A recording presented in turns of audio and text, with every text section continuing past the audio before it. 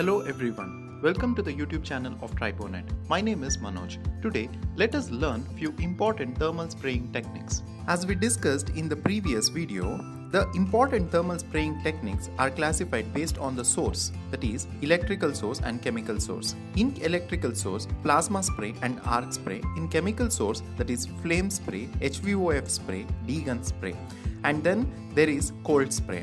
Here in this video, we will be discussing about three techniques, that is plasma spray, arc spray and flame spray. The first one, plasma spray. The plasma spray process is basically the spraying of molten or heat softened material onto a surface to provide a coating.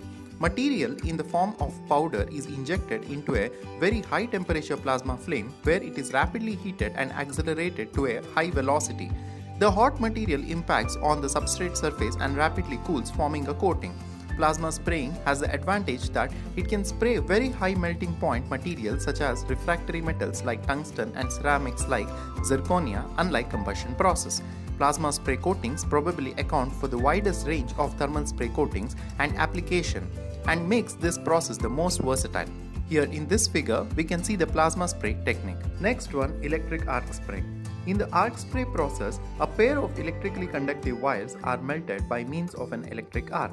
The molten material is atomized by compressed air and propelled towards the substrate surface. The impacting molten particles on the substrate rapidly solidify to form a coating. Electric arc spray coatings are normally denser and stronger than their equivalent combustion spray coatings. Low running cost, high spray rates and efficiency make it as a good tool for spraying large areas and high production rates.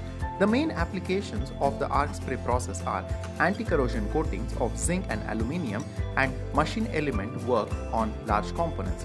Here in the figure, we can see the electric arc spray technique. Next, flame spray. Flame spraying is a thermal spray process that creates quality coatings using heat to melt materials that are usually in powder, ceramic rod or wire form. The flame spraying process is fueled by a heat source that is created by a chemical reaction between a fuel of a combustion and oxygen to create a stream of gas. The thermal spray material is then put into the flame in the form of a wire and compressed air is used to atomize the molten particles before propelling them onto the substrate. If you use a powder flame spray, the powder particles are softened by a flame before they are coated by the flame gases and accelerated through the nozzle.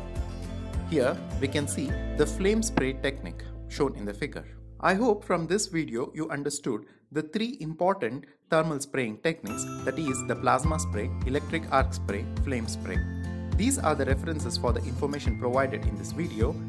Thank you for watching this video, and if you want to get more details on the topics related to tribology, follow us on our social media pages on Instagram, Facebook, LinkedIn, and do not forget to subscribe to our YouTube channel Tribonet. Also visit our website on www.tribonet.org.